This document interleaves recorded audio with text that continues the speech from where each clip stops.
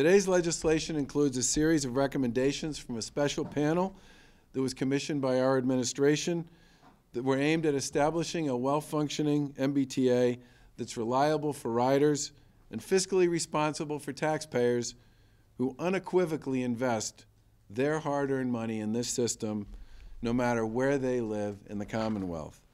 First, this bill creates a Fiscal and Management Control Board consisting of 5 members.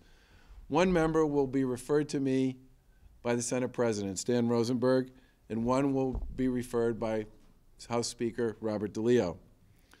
The board will remain in place until June 30th, 2018, but can be extended longer based on an agreement with the Secretary of Transportation.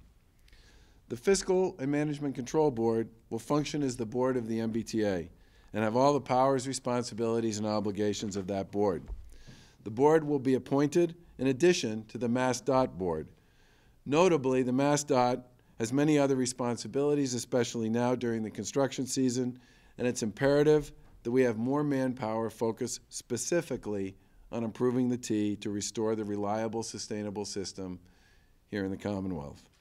Some of their responsibilities will include the authority to establish separate operating and capital budgets, each with clearly designated revenue sources and uses, establish a 1- and 5-year operating budget beginning with the fiscal 2017 budget, establish 5- and 20-year capital plans, establish rigorous performance management system and performance metrics to maximize own source revenues, increase ridership, reduce absenteeism, and address vacancies.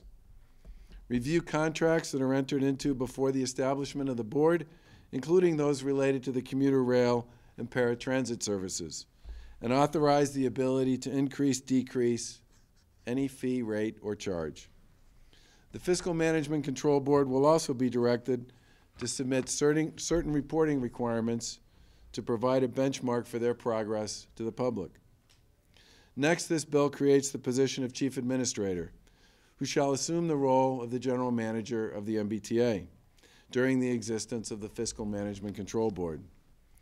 Finally, the bill includes a few notable details, including a requirement for a full and independent audit of the MBTA's retirement fund according to standards set by GASB, the Government Accounting Standards Board. And under these provisions, the MBTA cannot make a single payment to the fund on behalf of a new hire until the audit is completed, and the audit shall take place within 180 days of this legislation's enactment. I look forward to working with the legislature to get this bill passed so we can truly fix the T, and I know my Secretary of Transportation, Stephanie Pollack, does too.